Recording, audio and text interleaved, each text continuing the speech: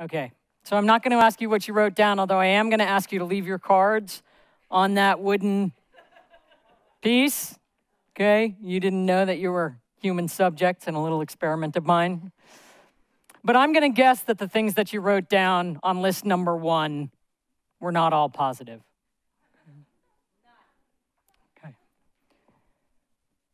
So what I want to talk to you about today is the fact that there's a revolution happening in higher education. And if most of what you know comes from reading newspapers or listening to radio shows, you might not know that.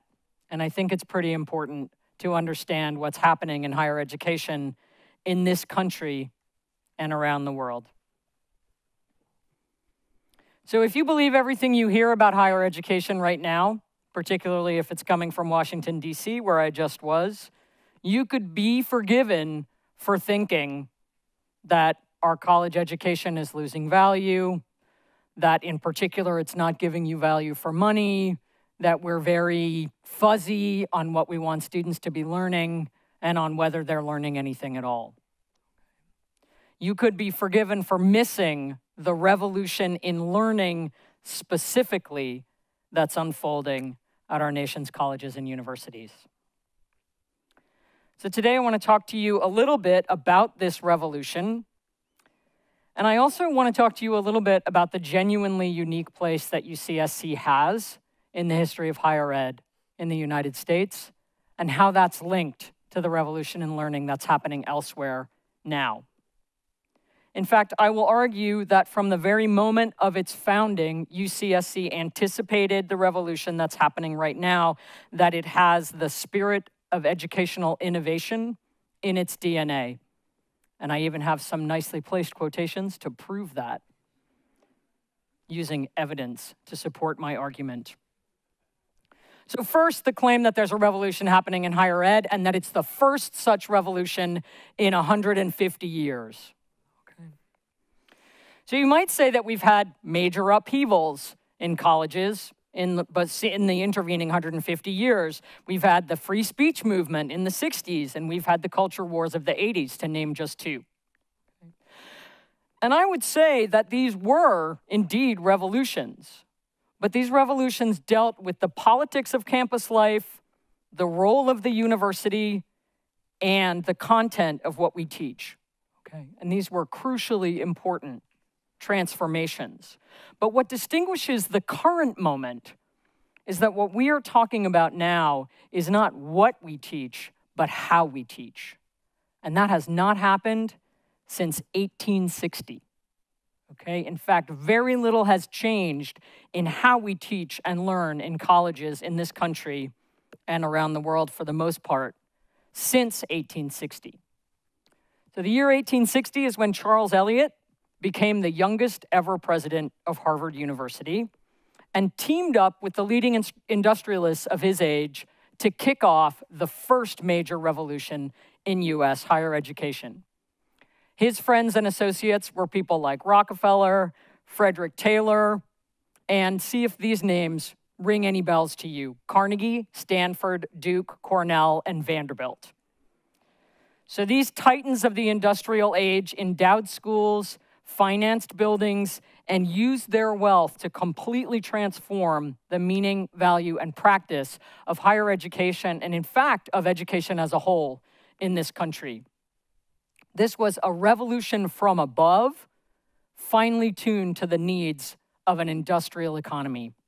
This revolution brought you grades. None of these things had previously existed. Grades, standardized tests, credit hours, IQ tests, graduate schools, professional schools, majors, departments, academic specialization by professors, and academic specialization by students.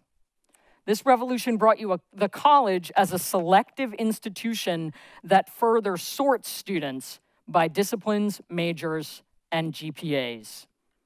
The college as a giant sorting machine, or as I like to think of it, a temple of disintegration. This is not a good model for a world in flux. It is not a good model for a world that is connected, and it is definitely not a good model for a world that is breaking boundaries in knowledge and practice in order to move forward. So there's a revolution happening in higher ed, and not a moment too soon. But here's the funny thing. The same revolution was uncannily foretold some 54 years ago when Clark Kerr and the regents of the University of California decided to try out a bold educational experiment on the old cow ranch in the Santa Cruz Mountains. Clark Kerr called it, quote, the most significant educational experiment in the history of the University of California. And at that time, that was not such a huge claim. The three hottest topics in higher education today: no majors, no departments, no grades. Okay, any of you who know anything about the University of California at Santa Cruz will know that we've been doing those things from day one. Okay? The other hottest topic in higher education is the renewal of the teaching mission of our universities and the shift to a culture of learning, to really thinking about how students learn and making sure that they have an opportunity to do that learning. So it's the balancing, particularly at Research One universities like UCSC, of outstanding research and student teaching. UCSC was specifically designed to strike that balance. Okay. The first UCSC Chancellor, Dean McHenry, made clear that at UCSC, quote, it is just that much more difficult to forget that the students are individual, unexchangeable, irreplaceable human beings. Okay, individual, unexchangeable, unexchangeable, irreplaceable human beings. That experiment did not go unnoticed. In 1967, a guy named Nevitt Sanford wrote a book, pretty much of a bestseller at the time, called Where Colleges Fail. And in that book, he wrote, some efforts are already being made to improve teaching. The whole design for the Santa Cruz campus of the University of California is an attempt to create a climate in which teachers will become interested in students and will have an opportunity to really teach them. So 2 years into its existence, UCSC was being singled out as a departure in higher ed. It took another 50 years for some other people to wake up to the fact that they might need to think about changing their practice. So I submit to you that UCSC is the only public Research One university in the world that was also founded as an experimental school, and that it has persisted in being the only university of that kind in this country until quite recently. Okay. So about 10 years after the campus was started, a bunch of faculty got together and they started a newspaper by the faculty for the faculty called Teacher on the Hill. And I have become completely obsessed with this recently rediscovered archive. I will resist the temptation to quote at length from it, except this one time. So the guy who started it was a guy named Frank Adams, taught chemistry. Frank Adams said this: there are many reasons that might have lured us, the faculty, here. I love that the faculty are speaking to the faculty about teaching. I don't know how they found the time. They're writing a whole newspaper about it. He says, so why did we come here and why do we stay here? He says, the monolithic disciplinary departments of most institutions might not be the divinely ordained structure for organizing intellectual growth. Pseudo-objective letter grades as major rewards for students might distort the educational process. He went on, there was a pull in the Santa Cruz dream. A campus of a great state university pledged to take teaching, even of undergraduates, seriously. And then he wrote, we're a, if not the fount of educational innovation in American higher education. Okay. It's a pretty big claim. So that was the first decade at UCSC. Fast forward to the present, we've gone from 650 to 20,000 students. In 20 years, we've gone from being a 2/3 white institution to a 2/3 non-white institution, thereby actually representing the state of California.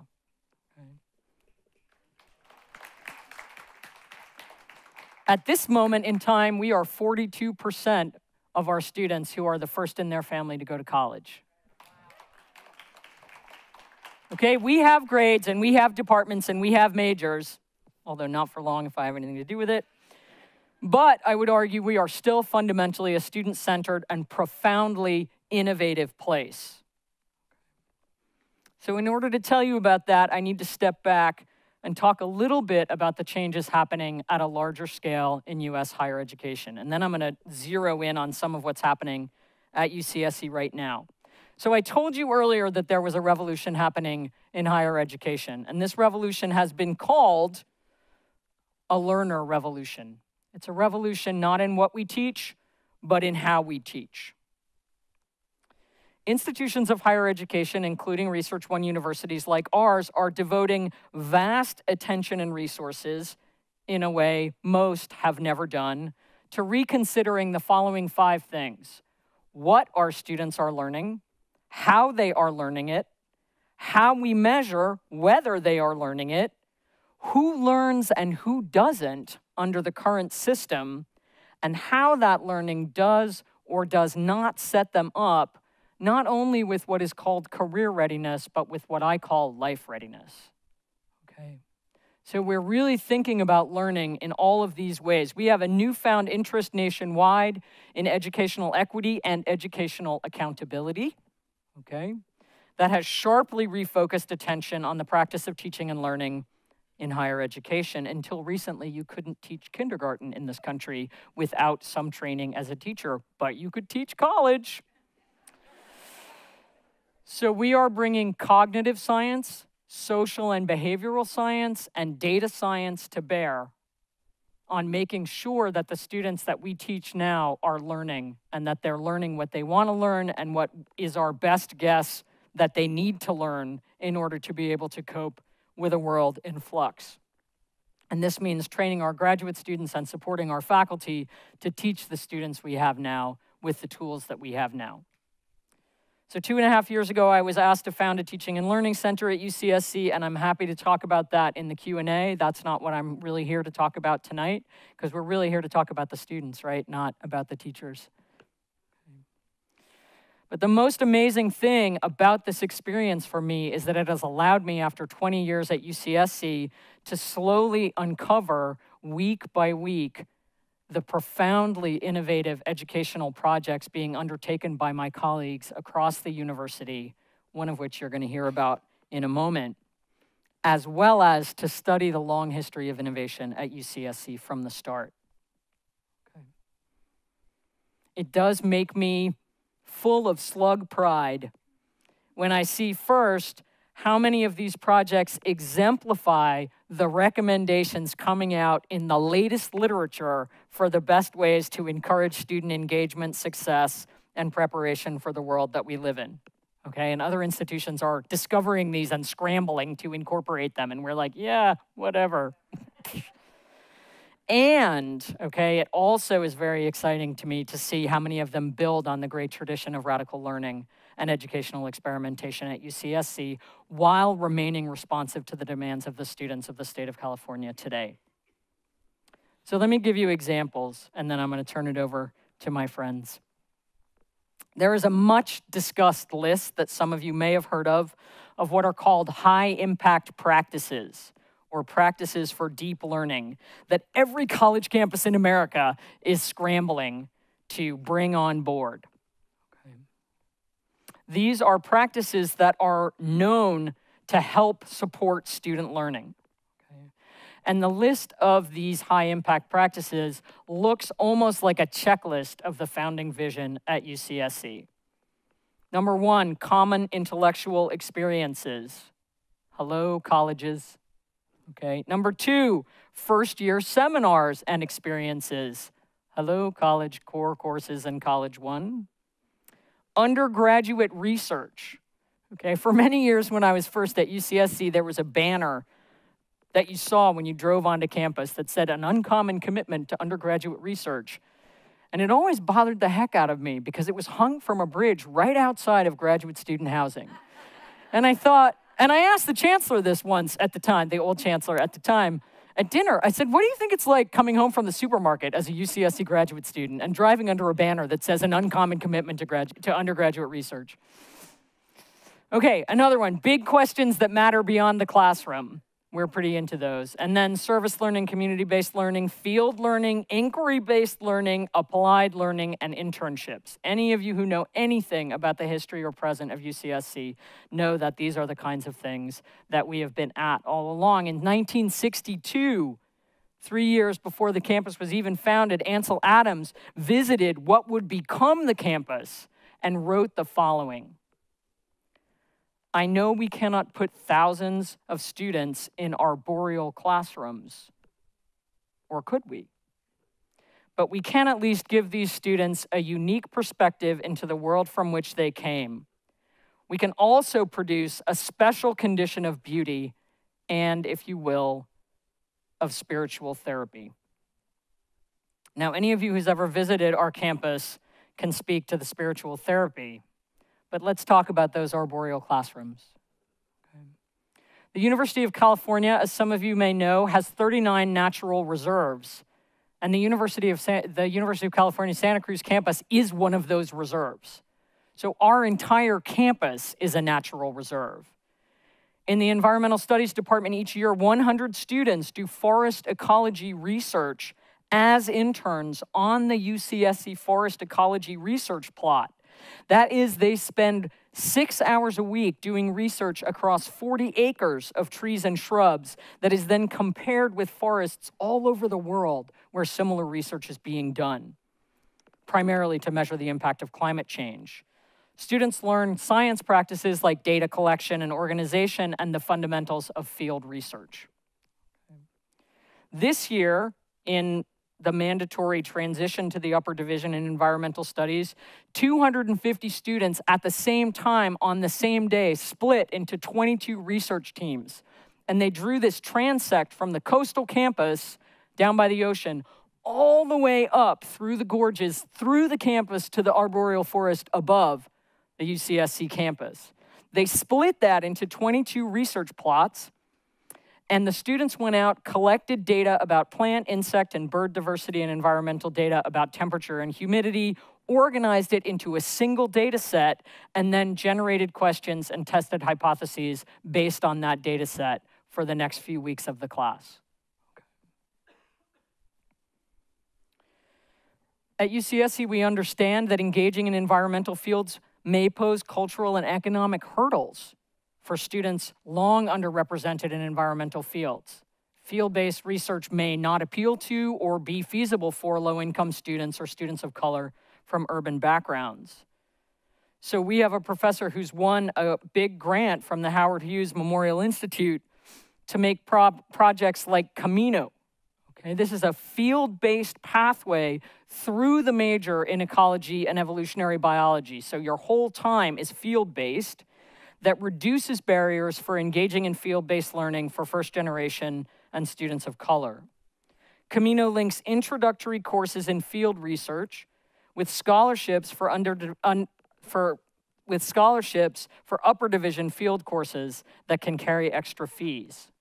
As a capstone experience, the Camino students might get to do paid research internships, professional development, or have opportunities for community-based research and events. Community-based research and scholarship have been an integral part of the UCSC ethos from the very beginning. The Community Studies program, started in 1969, is the oldest interdisciplinary program at UCSC. It focused on social justice and blended classroom learning with extended field study and internships. Today, the spirit of community of studies lives on in colleges 9 and 10, in the only colleges linked to an academic division. They're linked to the social science division. Colleges 9 and 10 sponsor 2 projects I thought I could mention.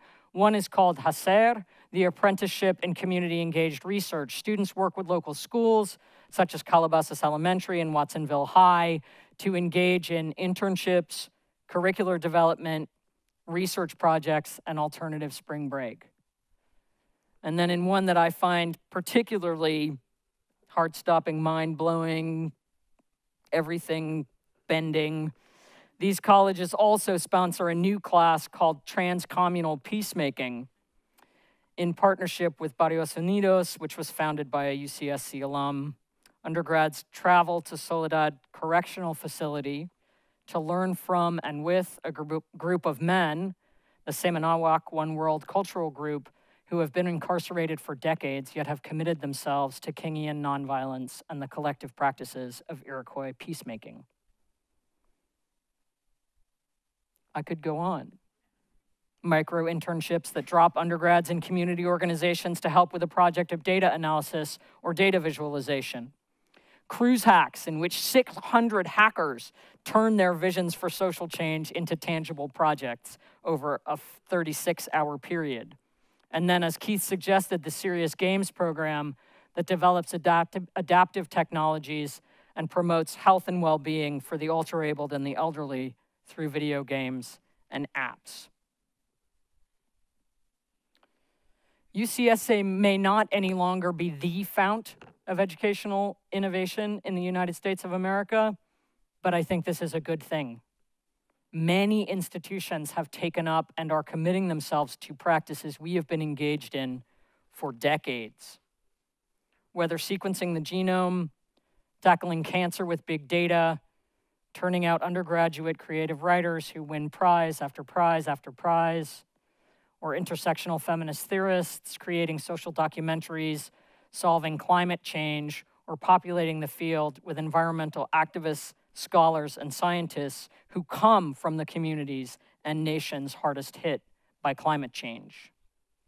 UCSC has been from the start and remains a research powerhouse. I actually didn't know that Keith was gonna say research powerhouse, so that kind of made the hair on the back of my neck stand up.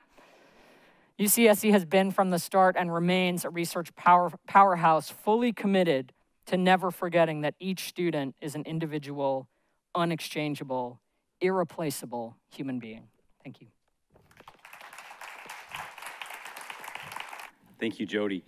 We're gonna do a Q&A after our next speakers towards the end of the program. So our next speakers are perfect examples of great teaching and experiential learning. Alan Christy, first, is a professor of history and the provost of Cowell College, the first of 10 colleges established at UC Santa Cruz. For those of you who are new to the college system, the college is for each student's intellectual, and the college is the intellectual and social center for each student, a vibrant living and learning community, and each is led by a provost, who's the academic head of the college. Joining Alan is Nirupama, who is a third-year Cowell student studying history and creative writing. She's a great example of seizing the many opportunities open to all UC Santa Cruz students. She is part of the Cowell College Scholars Program and has been part of the Chancellor's Undergraduate Internship Program. Please welcome Nirupama and Alan, student and teacher collaborators and explorers. Thank you. Thank you.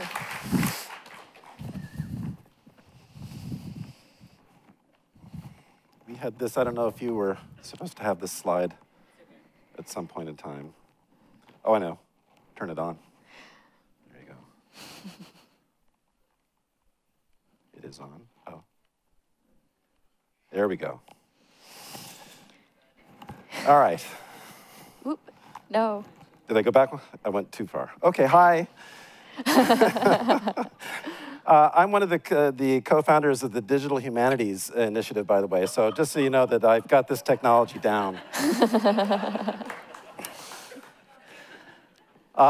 Thank you, Keith, and thank you, Jody. That was wonderful. Jody and I came in around the same time, so you're seeing a generation, particular generation of teachers have come through. We both came in the mid-90s, correct?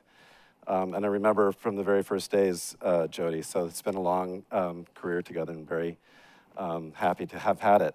And Nirupama and I are here to talk about a project that we're doing together that is really exciting and kind of bold and audacious. And I want to say before we go on that we have a lot of students, a number of students who are engaged in the project now or who have been engaged in the project in the past in the room right now. Those of you who are in the project, you want to raise your hands or have been in the project in the past? So go ahead and, you can talk with them afterwards as well if you don't have a chance to talk with us. But I'm Alan Christy, as Keith said, and I teach Japanese history. I'm Nirupama, and I am an undergraduate, and I've majored in history and creative writing. Yes. All right, so before we talk about our project for real, I'm going to talk you a little bit about what our project is about. So Okinawa is an island that is one of the 50 prefectures of Japan, and it's actually 600 miles south of Japan, which is far closer to Taiwan than it is to Japan. And in fact, the island is so small you cannot see that on this map, The island is only about 70 miles long, so, you could fit Okinawa twice between the distance from here to San Diego. So you might be asking, why is such a tiny island so important that we've done an entire research project about it? Well, it becomes important because it's the site of the last and most devastating land battle of Okinawa, of World War II even. And the Battle of Okinawa sees an incredible casualty rate for American soldiers. And it also has, almost kills 1/4 of the civilian population of Okinawa in what they call the Typhoon of Steel. And so this becomes a place that is really central and important to Americans once they win this particular battle, because they see it as their way into Japan, to invade mainland Japan and end the war through there. This plan quickly becomes scuppered when the atomic bombs go off and end the war instead. So Okinawa becomes a place of uncertainty for Americans. What do you do about this tiny island, And the answer becomes pretty clear in 1949 when the Chinese declare themselves communist, and in the 50s when the Koreans are like, hey, we might become communist, we're not sure yet. So this is when America is like, oh, Okinawa becomes incredibly strategically important. It is the keystone of the Pacific, and we are going to settle down here. And that's why Okinawa becomes such an important place to us. This, in fact, is a slide that I got from a Marine captain at Camp Foster on Okinawa when he gave me a PowerPoint presentation about why the United States has bases in Okinawa. So this is an example of military technology today. And as you can see, Okinawa is centrally located to project American power throughout all kinds of key areas in East Asia.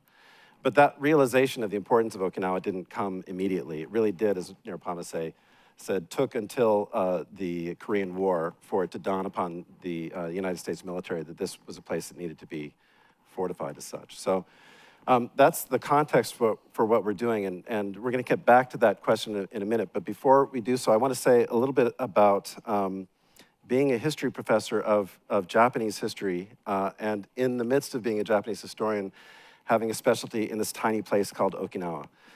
Because a couple things are important here. First, when you're teaching Japanese history in the United States, you're teaching a kind of fantasy story.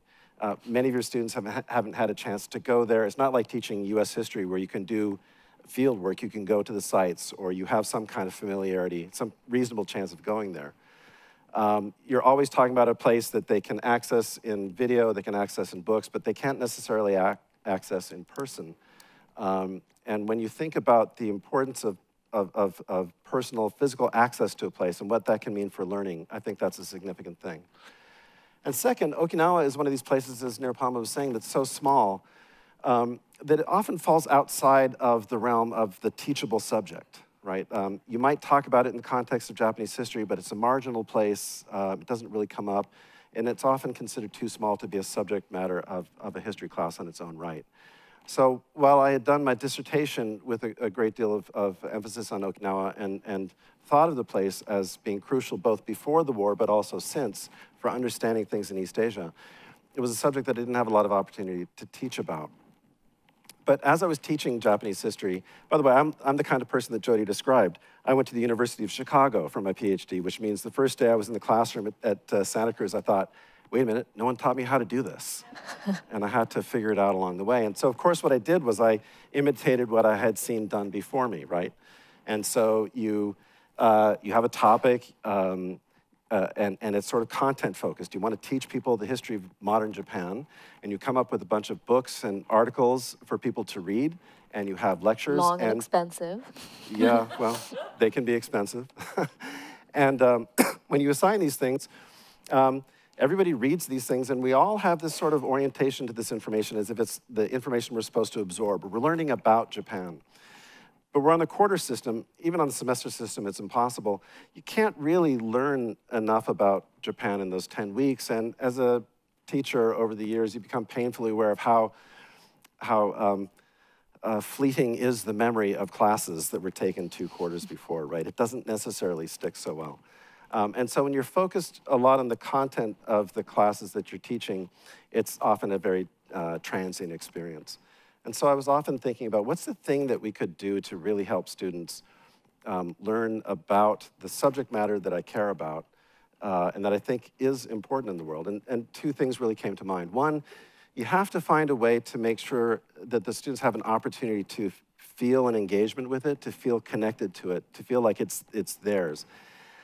When I'm teaching about modern Japan and I'm trying to convince them that industrialization is an important topic, if it's not coming from them, it's I'm pressing it upon them, right? I need to find a way for them to embrace that as their topic as well.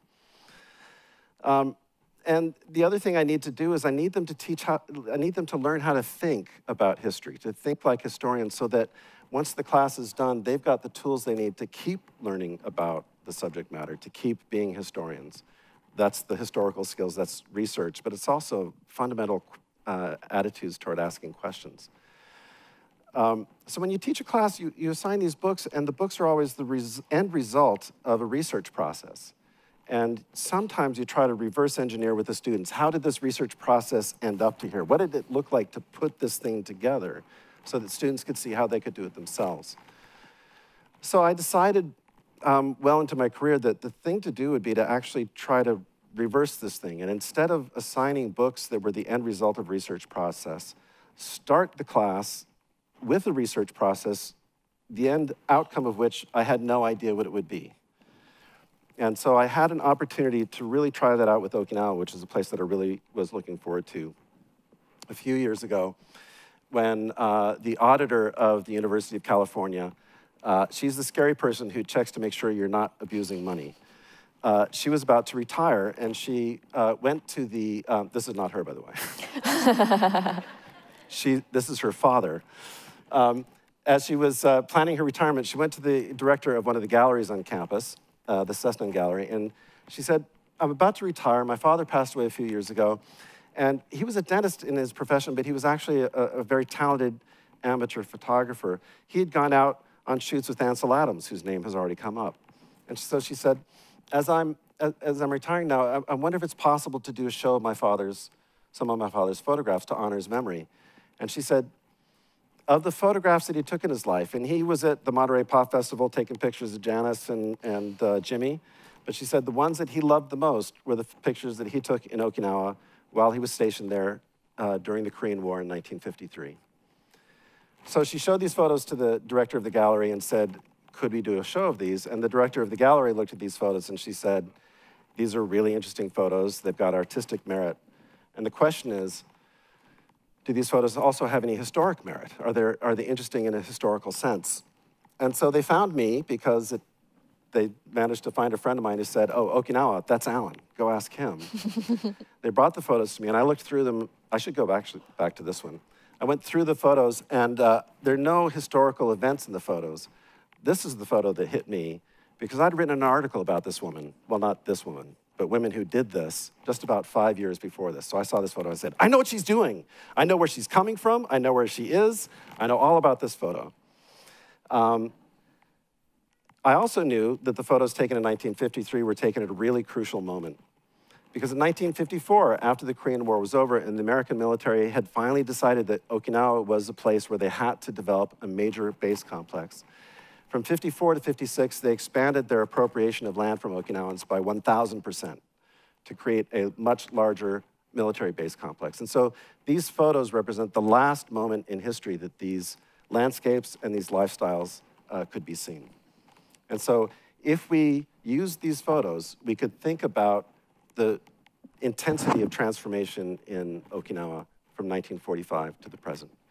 This here is a map of the base complex distribution on the main island of Okinawa today. It covers 11% of this island, again, that measures about 60 to 70 miles.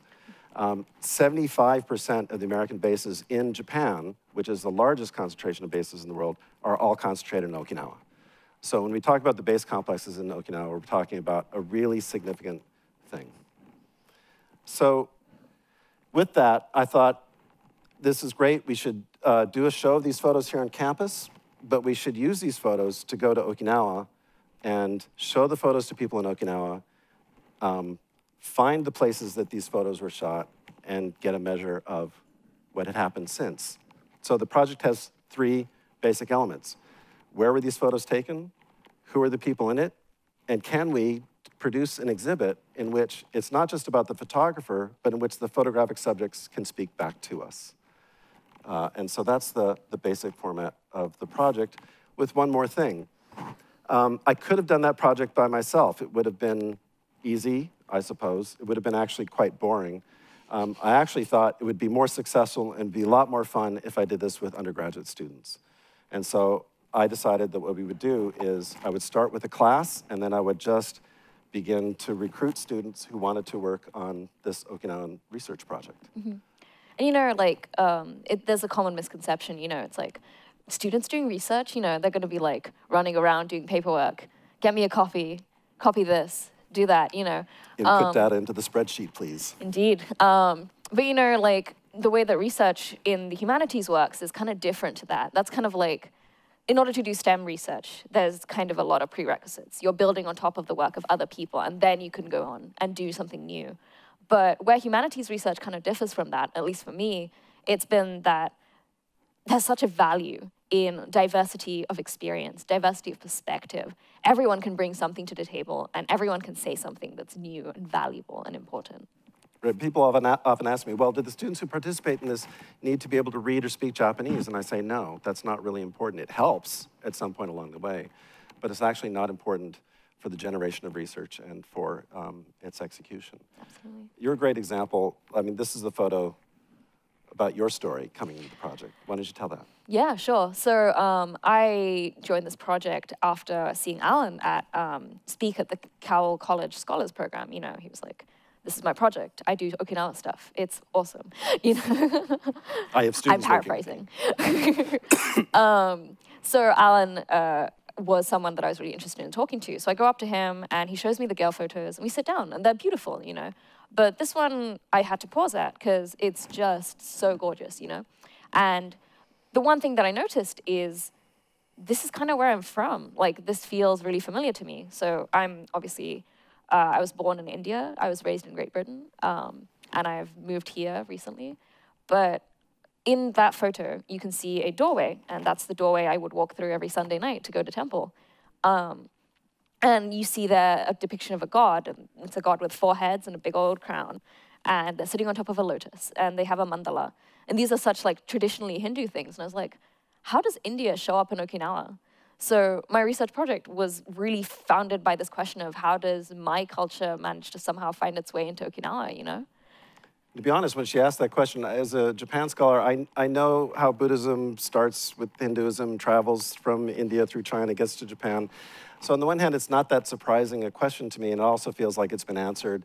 There's a way in which, you know, she'll get to an answer at some point in time and done. But the important thing is that this is Nirupama's question, right? That Nirupama gets to ask this question, and so she starts in on it. You know, and yeah, Alan's kind of right. Like, the particular question of did India make it to Okinawa in this ancient time from where this pot came from was not particularly productive, you know.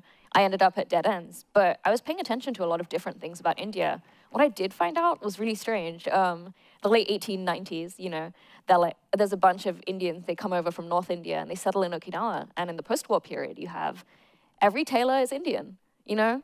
Every single tailor is Indian in some way. And they even have, there's a huge like peace memorial museum in Okinawa, and they have a reconstruction of what a base town would look like. You know, you wander in there and it's just like Bombay tailors. And there's a picture of like Ganesha in the side, you know? And this is the important thing to me, because on the one hand, when she said this comes from India, I thought, yes, it does come from India. And I also thought I actually hadn't been thinking that explicitly about India. Let's see where she'll go with this. And when later on, we're in the museum together and she's saying, look, it's Ganesha. I'm thinking, yeah, I didn't even notice that. And it was in a really important moment. It really demonstrated to me that when the undergraduates are doing research with me, it's not just a supplement to what I'm doing, it's actually teaching me something really important. It's contributing to the overall project in a very important way. And I mean, it's not just me, it's like all the students in this project, you know? That's right, we have another student, our good friend Ted. Ted also had a project that he proposed to me that I was unimpressed by. I get to be sometimes this unimpressible guy. So Ted's interested in Christianity in Okinawa. And I'm thinking to myself, well, see, Okinawa is really famous for a matriarchy-centered shamanistic religion. And a lot of scholars of religion in Okinawa will understand that Buddhism has come, and there's Japanese Shinto, and Christianity comes as well. But none of them see the Christianity sinking any deep roots whatsoever. And, you know, there's a history of Americans looking for signs of America in these places. So I'm a little bit skeptical about what Ted's got in mind. But the rule is, you know, if this is what Ted wants to do, then this is what Ted does. So they changed my mind last summer when we were in Okinawa together.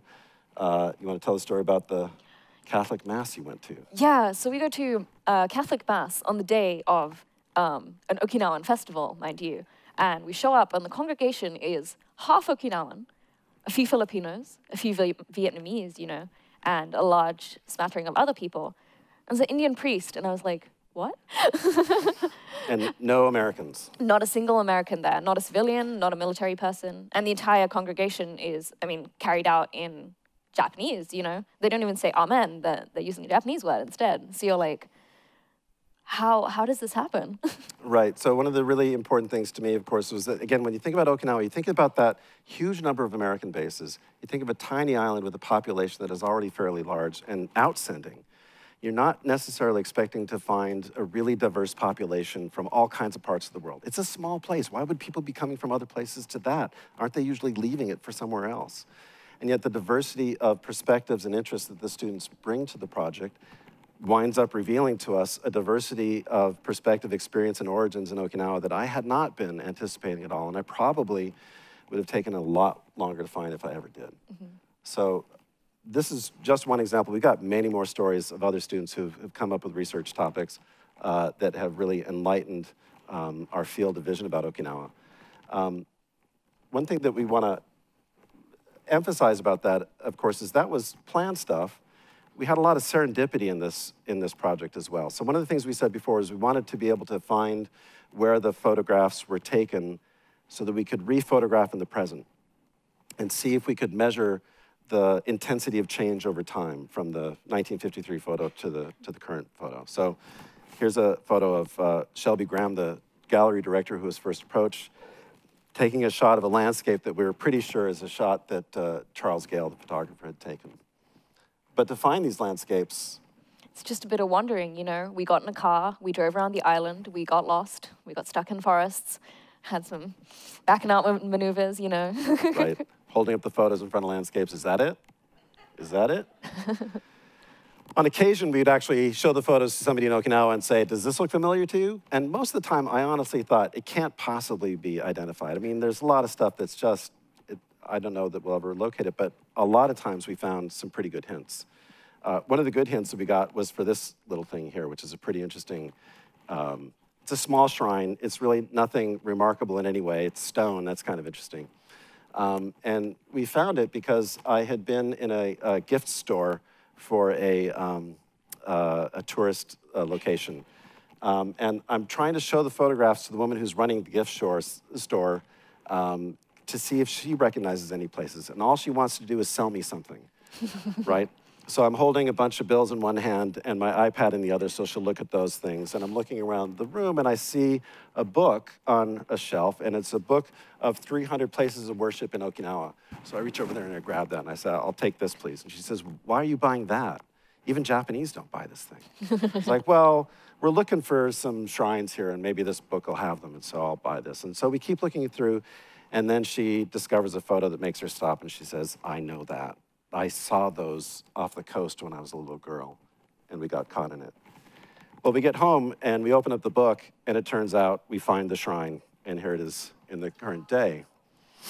And we learned a couple of really interesting things. First of all, this is a huge, huge thrill. This is one of our first finds, right? So we've gone to Okinawa, and we're just can we even find anything? We don't know. We don't have a plan. Plans? We're just going to go see what happens. Serendipity is our rule. And we find this thing, and it's extraordinary. It's covered in this thick green, but the thing that you find... You have to walk through the forest to get there, you know? It's like a long little trek into the... Past these spiders as big as my hand. They're gigantic. And they live on webs that can withstand typhoon winds. So just, you bounce off of them. It's a horrible thing. Anyway, the thing you can't tell in the first photo or this photo is that 50 yards behind us is a major airbase.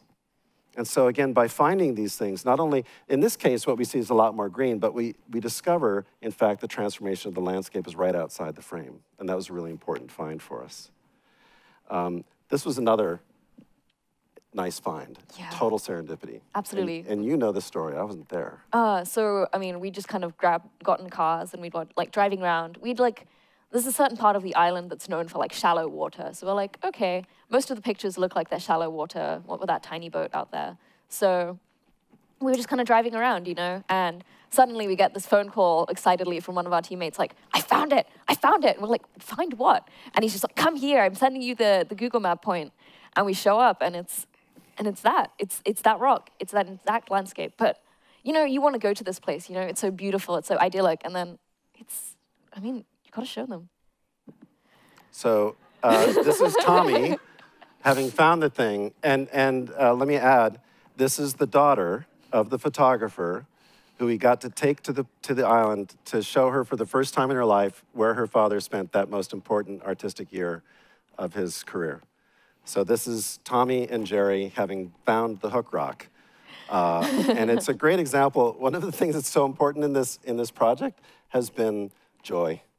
And thrills, to be honest. I mean, that might be enough for me, but we are actually learning a lot more. So we found a lot of places. I think at this point we've found about 24 out of 150 photos. Absolutely. And we've seen a lot of arguments amongst Okinawans about where some of the other things are. Always fun arguments. But there's other things that we need, really, in order for this project to succeed, we have to have Okinawans participate. And so we're going to say a little bit about how we've gotten Okinawan participation in Okinawa. So yeah, this picture up here is of one of our teammates. Her name is Lex. She's Okinawan American. So the project for her is a way for her to connect with her family. And connecting with her family has got us some incredible finds, you know. They've helped us find so many photos, but they have so many stories to tell and share about their time on Okinawa. And it's just been spectacular, you know. And so her family has introduced her and many of our team members to lots of other people throughout the island, and it's strengthened our networks, and it's gotten us more contacts, more interviews, more pointers to all kinds of places on the island. And Lex's role in this project has been huge, and she's not the only one with Okinawan heritage, but of course Okinawan heritage is not the only thing that's necessary. The other thing, of course, has been the work of colleagues. As we build up these networks, we have relationships with academics and students in Okinawa. And last summer, in our largest trip to date, we had 28 people go on this trip. One of our team members was a former TV news announcer on a national broadcasting system in Tokyo. Her name was Kubota Tomoko.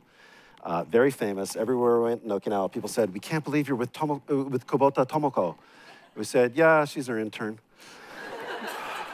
But as a professional newscaster, Tomoko knew how to use the media. And so she worked the media. And she got us 9 newspaper articles. Got us in the newspaper 9 times. This is Tomoko on the far left in that upper photo.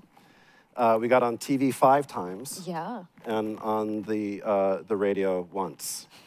And so you could see a couple of the newspaper articles that were about the project that we were doing last summer. And this began to make the project really go big. We got a lot of attention in Okinawa. Yeah. I mean, we would constantly be marveling at each other, like, we got to send this home to our parents. Who's going to be in the photo next, you know? Right. People were walking up onto the street. "We saw you on TV." Yeah. Here's Lex, one of the favorite people for the TV. Here's Nirupama being videoed up in a far northern part of the island. Yeah, it was amazing. There was these old-ass photos. And here's another film scene from our most important moment in the whole trip. So I had an interview with a newspaper reporter about a week and a half into the trip and told her the whole project. And at the end of the project, at the end of the interview, she said, could you give me a couple photos to go along with the newspaper story? So I chose photos that I thought would have the best chance of finding somebody who, if they saw the photo, might recognize themselves in it. So I gave her this photo. And the day after the newspaper report came out, the newspaper reporter called me, said, somebody called, she said, I'm the girl in the photo, the girl with the scowl. So the next day we went and we found Arakaki Masako, 74 years old, 9 years old at the time, and she's holding up in this cell phone here the oldest picture she had of herself prior to the arrival of the photo from us. And this became a big newspaper story. We were on the evening news that night. It was a remarkable thing. So one of the things that happened, of course, is when we've shown this photos to people in the past, lots of people have projected things onto this. This girl looks scared, right? She looks worried. There's some kind of concern here. Maybe she's afraid of the soldier who's taking a photo of her. So the first thing and when she called in, she said, I'm the girl in the photo, the one with the scowling face. So the first thing we had to ask her was, why the scowl?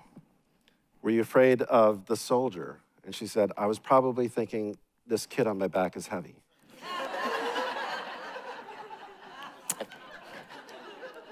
And we said, is that your younger brother or sister?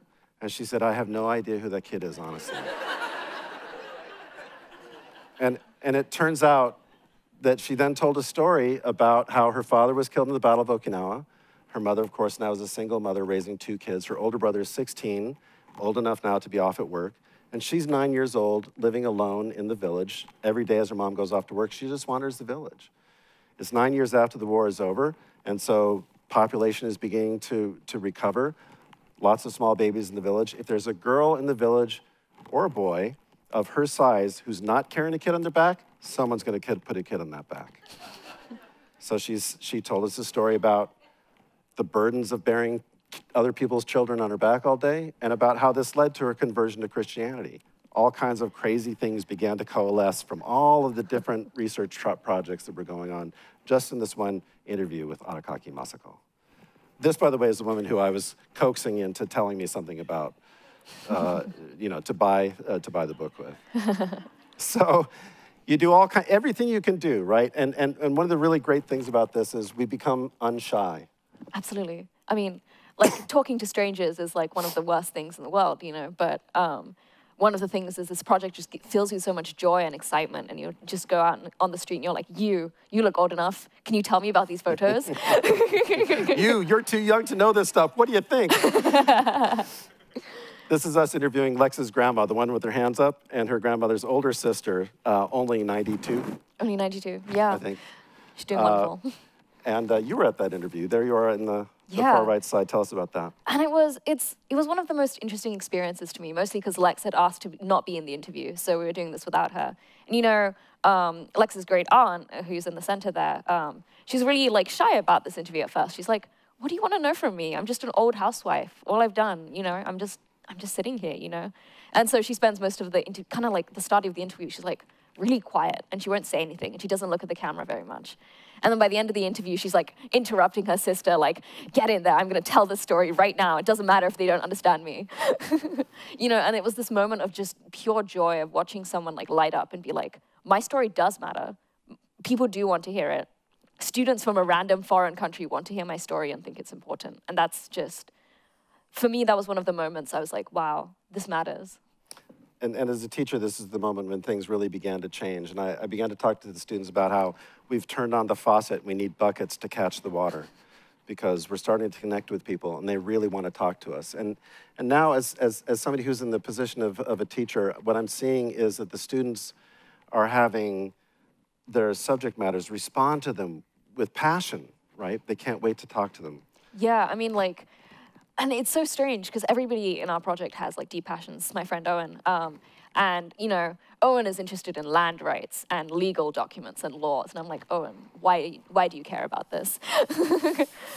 And I care, but she didn't. What can I say? I'm a big picture kind of person. But he had a lot of like legal ideas and documents and details in his mind. And I hadn't really like thought, oh, you needed to know more than the fact that the land appropriation had been a big deal, that the US bases had taken land from Okinawans. I thought, that's it. But we go up to the island, we go to talk to one of the original founders of the base resistance movement, and she's like, oh, this is nice. Some students are coming here to talk to me. This is sweet. And then Owen is like, what do you know about the annexation tower? And there's a village right next to it, and there's like 75 people in it, right? And her face just lights up, and she's like, wait, you know about this? You know, and it was this moment of, oh. She held you there for like 3 hours. Yeah. I was like, oh, this is going to be like a 25-minute talk. We're going to go walk around the rest of the island. And we were there for a very long time. And I might add, this is August in an unconditioned house in Okinawa. Linda, it was like 98 degrees. It was terrible. She was a wonderful person. So everywhere we go throughout the island, as we're showing these photos to people, people are really latching onto them. And I'm really gaining confidence that these resources that we've had come to us and that we've started to pull together are making a big difference. And one of the things that I'm really noticing here is, of course, that I've been to Okinawa many times. I'm a researcher in Okinawan. I speak Japanese. I don't speak Okinawan. They're used to seeing me. They're happy to work with me. But it's a very different thing when they see the students coming along with me. So another important thing is happening in this project that makes the research successful. And that is that when the students are there with me, the people in Okinawa realize that this is not a one-time thing. This is a big program-building exercise, and there's going to be a legacy that's left. There's going to be perhaps a long-term relationship to come out of this. And this is a photo of 3 ladies that Nirupama discovered at a museum. Yeah, we were wandering through the prefectural museum, and I'm leaving my group. I'm exploring uncharted territory. And I head towards this area, and these 3 women come up to me, and they're like, what are you doing? What are you up to? And I didn't understand them at the time because my Japanese was not that great 2 years ago. And Lex comes up and she just holds up the photo book and she's like, here. And immediately they're just like, oh. And they sit down, they take the book straight out of Lex's hands and they just kind of like point at them. They're just like, this is my childhood. And they talk about all of these things, the nostalgia. They'll argue about like which one of their houses was the worst, you know?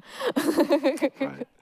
And the one in the middle said to me when I showed up, you have no idea how intense the pace of change was in our lives. And these photos are really bringing that back to us. And so crowds gather whenever this comes together like this. So last year in this trip, the very last 4 days of the trip, we had an opportunity to throw together a pop-up exhibition in a hallway in the community center in downtown Naha. We announced it on the radio about 24 hours before it opened. And over the course of 4 days, 1,200 people came to the exhibit. We had a 10-week exhibit or 9-week exhibit at the Cessna, and we had about 900. 4 days, 1,200 Okinawans came out to this exhibit. And it's just in the hallway, in a weird building, above a shopping center. There's a planetarium on one side, a library on the other side, and people are coming out to look at the photos. And when they come out, the first thought they're thinking is, will I be like the girl in the newspaper and find myself in the photo? But when they arrived, they also saw that we had Post-it notes. And if they knew anything about the photo, we would ask them to write it on the Post-it note and put it up next to the photo. And so the exhibit hall became this working research laboratory. And Okinawans came to find themselves, to find their childhood memories, but also to tell us what they were seeing in those photos, coming with magnifying glasses, having posted arguments. No, it's 300 yards to the left. No, it's 400 meters to the right, that kind of thing. And many people were coming and standing in front of the photos and weeping, bringing their grandchildren, bringing their children. 50-year-old people my age leaning back and saying to me, I had no image of what my parents' life was like before I was born because we had no photographs. Everything was destroyed during the war. And so there was this profound sense of restoration for them of a visual library for their lives. And it was one of the most moving experiences that I've had as a researcher and as a partner to these students. Yeah, and I mean, though, it's not just these moments, though, that are so important. Like, there's so much reciprocity in us working together with Okinawans in these exhibitions, but there's also got to be a relationship of gratitude, you know? So the person holding the big bouquet here is Kia. He was our head of fundraising team. And one of our ideas in order to express our gratitude and our respect for the people of the island and for what had happened was to make 1,000 paper cranes, you know. Idea was to have like donor names written on them and give them back to Okinawa in a tangible way, beyond just the photos. And, you know, Keir spends a year alone making it. He refuses to let anybody else make the paper cranes. He's like, won't do it right. Can you teach me how? You can't do it, he'd say. He's at Harvard Law now. Just, I don't know what that means, but that's where he is. But, you know, at the end of it, we get to tie this thing together and we get to bring it to the Himayuri Museum, which is a museum that is incredible commemoration of a large site for the battle.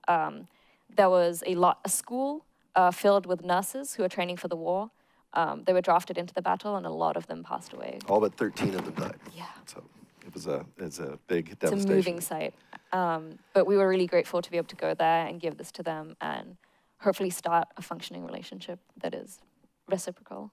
Right, so this leads us to the final import of all of this. We're learning something about the post-war of Okinawa. We're learning a lot of things about the transformation in people's lives. But Okinawa is also a place that is becoming increasingly assertive about its potential role in a global peace movement.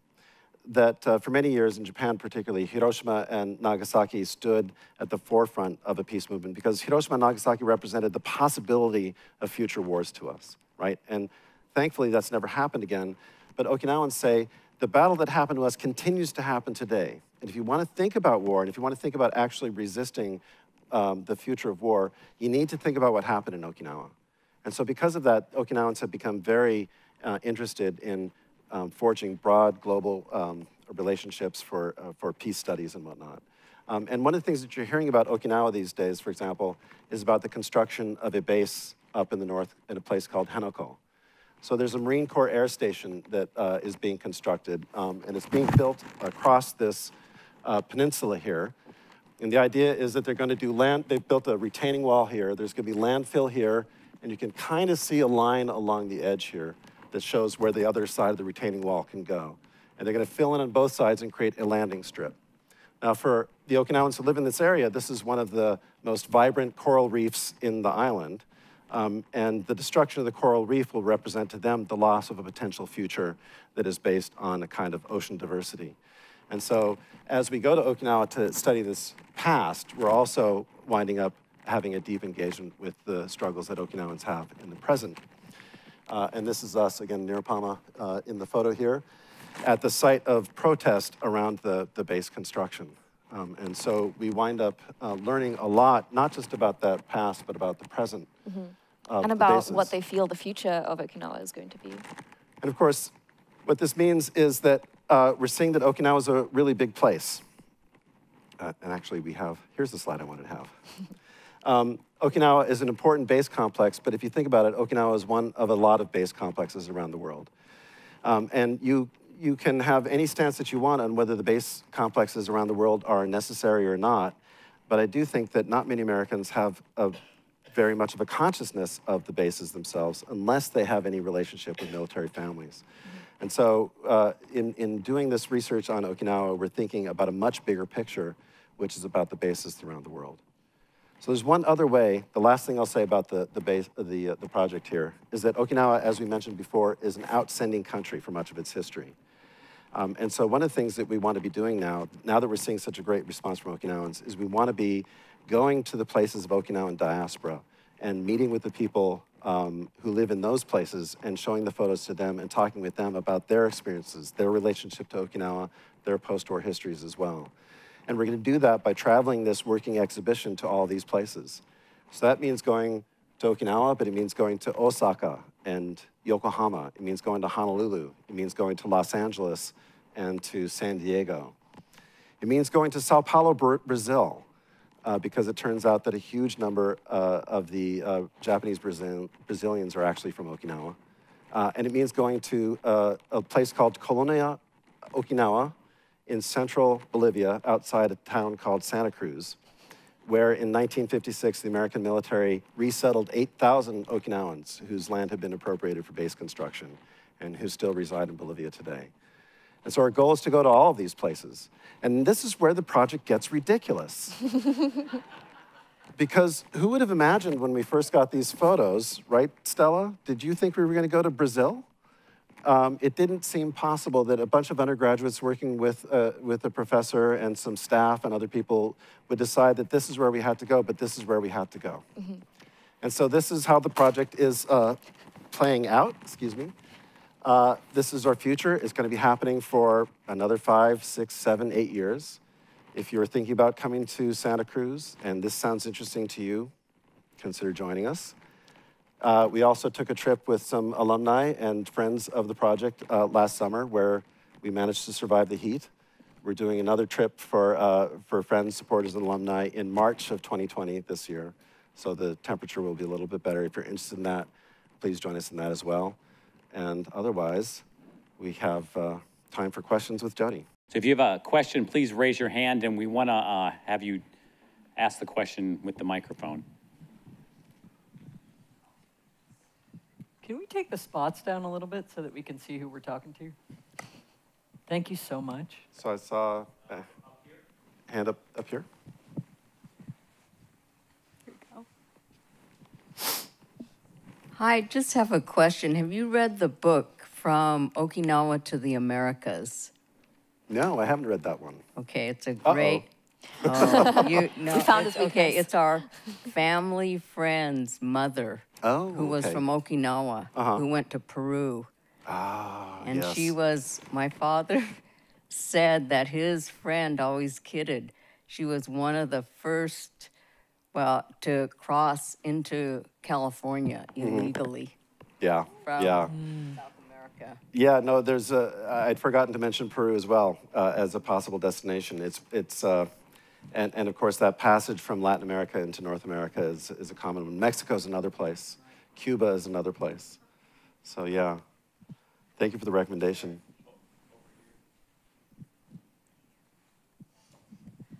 Hi, this is phenomenal. And, and it sounds like a really good example of what you were talking about. There are 20,000 students there. So what are the other opportunities for something like this that, you know, starts from a photograph and ends up in this huge project? Well, I think we have to talk about students in the STEM fields, which, you know, hasn't really been our topic tonight.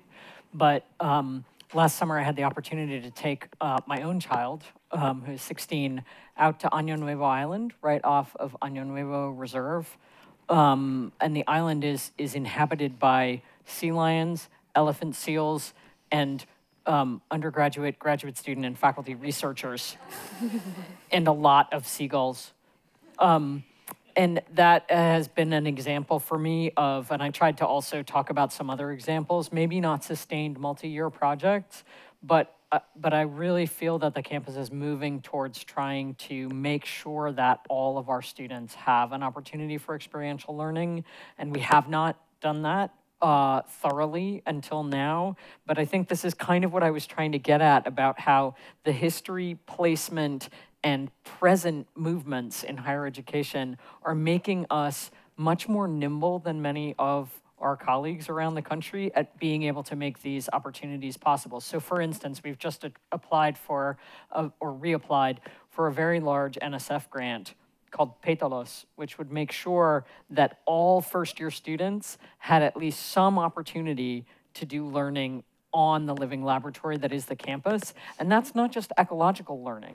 There's a project as part of Pétalos to teach math out in the living laboratory of the campus in the hopes that that can help people who have math anxiety to actually see what can you do with math, right? It's not just a bunch of numbers on a board. So I think, you know, we're really, there are lots of education grants that are being written right now that support experiential learning. And as the director of the CITL, I get to have my name on many of those, even though I'm not centrally involved in their deployment. So I think there's more and more opportunities like that. Micro-internships are a really popular topic nationally right now. And I used that example of the data having students in our engineering school go into community organizations and do micro projects for them, because maybe they can't afford to hire somebody to collect a data set, analyze it, or produce a visualization for their fundraising. But we have students who can do that, and it doesn't require them to take a whole course or quit their job that they're trying to do. So I think we're trying to have these deep learning experiences that are concentrated for our students, because many of our students want to double major. Many of our students want to get out as fast as they can because it's expensive to go to Santa Cruz. So we're trying to figure out how to embed experiential learning opportunities for those students who have more pressures on them in terms of time and time to degree, even as people like Alan and his team are producing these multi-year expansive projects. And I also think that like a lot of classes bring out a lot of questions from people because of the way that teachers are teaching, And if you're left with a question after a class, there are a lot of research opportunities and scholarship opportunities, like the Correct Scholars Program. So that gives you like $2,000 to work on it for a quarter or 2 quarters and really pull out research to make it go further. So even if you're not particularly or directly linked to a big research project, you can pursue your own, and there's a lot of campus support for it. One of my favorite things about being provost is I have a undergraduate research pool of money, and every quarter students can apply to my pool of money to do research. And I had a group of students who were working on the bee colony collapse question, and they had a question about bee mites, and they came for $500 from me, and I gave them $500, but I put them in touch with an organic farmer in Watsonville who gave them another $1,000 to do their research. And so as a provost, you have interesting connections to alumni, to the community, and to the students. And so they can do them ridiculously big, and they can do them small, and they can all be meaningful. Oh, well, I had a question about the Okinawa project. I wondered to what extent you have discovered in your interviews and in your researches the sense of where Okinawans stand as other in relation to the rest of Japan, to the extent that they are at a bit of a crossroads. And then following on that, I wondered what is the indigenous makeup of Okinawa? Are they, the current, you could look at currents, is it like a Malacca of the earlier period? And I wondered how much of that came out in the self-identity and discourse. I mean, the interviews that you. Sure. You want to start with that now? Yeah, so we didn't get to particularly touch on Ryukyuan national identity, but yeah, I mean, many Okinawans feel that they are separate from the Japanese. They were, until the 1800s, not part of Japan. So they only became properly annexed into Japan's cultural sphere during the rapid imperialist period. So I think that there's a lot of conflict on the island. There's a lot of identity conflict. Lex often speaks to me about the way that she deals with indigeneity and what it means to be indigenous, and we've had a lot of conversations with half Okinawans who also have this constant struggle of what does it mean to be both oppressor and oppressed? What does it mean to be straddling that intersection? And, there's this constant idea and question of does my indigeneity, what does it define about me? Does this identity define me? Can I straddle beyond those boundaries? So, there's just so many interesting, amazing things that we've been hearing from people. To what extent the mental health or the, inherited, certainly to be militarily in some sense colonized. Sure. And in that way, that's so interesting. I'm of Japanese descent. Right. And my family is from Kyoto and from Hiroshima, and Tokyo. Right. But it's so interesting to think about Okinawa, small as it is, right, as this microcosm and, right, in a way, an example of even American military imperialism or colonization in, right, the way that, how does identity play in that? Well, I think two things quickly about what you've just said now. And one is that it's a really good question that illustrates why it's important to me that it's not just history students who participate in this project, although we're looking at a historical period. So we've had environmental studies students, we've had students in psychology, psych majors, computer science majors. We call them our computer nerds, and they sit in the corner and they do a lot of stuff for us that's really important. They travel with us as well. We have lots of fun, but it's not just it's a variety of different perspectives, and the psych students are bringing some really interesting things to us about discourses on PTSD and the perdurance of a sense that the war never ended in Okinawa because the bases remain. So that's a really important thing that we're picking up there in Okinawa as well. Okinawans have what I call today a kind of cosmopolitan nationalism. So their nationalism is one that identifies themselves as distinct from the Japanese, distinct, of course, from the Americans. But it's also one that rejects a notion of a kind of exclusivity. They hearken back to a golden age of Okinawa as a seafaring, entrepot-trading nation, not a conquering nation, but a nation that carried trade throughout Southeast Asia, from India through Southeast Asia to China. And they see that as the model of what an Okinawan identity in the future could be, one in which the Okinawans embrace the world and embrace the world to come to them, which is why, again, when I think about the Catholic Mass story that Nirupama told from Ted's tour, as a really great sign of what Okinawan discourse about identity can mean today. So it looks like we only have time for one more question. I wonder if any of our prospective students have anything they'd like to ask us. Yeah. We'll tell you anything. Hi, so it seems like at the college there are a lot of many different amazing research opportunities. So my question is, through the college, what sort of systems, if any, are put in place so that students can become aware that these opportunities are accessible to them? And then any ways that the college serves to support students that are taking on those research opportunities on top of sort of everyday academics and things like that? Yeah, so, largely research opportunities like these are made visible to students within the major. So mostly you would pursue something like this within the major. So for instance, it always blows me away, but every single student who majors in environmental studies does an internship. Some of these are paid, some of them are unpaid. Students can kind of figure out what works for them, their situation. And there are various funds that you can apply to if you can't afford to do one of these deep learning situations. So financial aid extends to some of them, it doesn't extend to others, but we're becoming much better about making sure that these opportunities are available to all of our students. Yeah, so I think that's the two parts. There are also, I've been researching, there's a new, it's a kind of a micro internship matching program. It's kind of like Tinder for micro internships, where anyone in the community who wants someone to do a micro internship can post it on this, and then the students can go and match with them. And I've been thinking about, this is the kind of wide-ranging stuff that I get to do in my job, which is so crazy. 2 years ago, I was a professor of 17th century English poetry, and rarely picked my head up out of, John Donne and John Milton.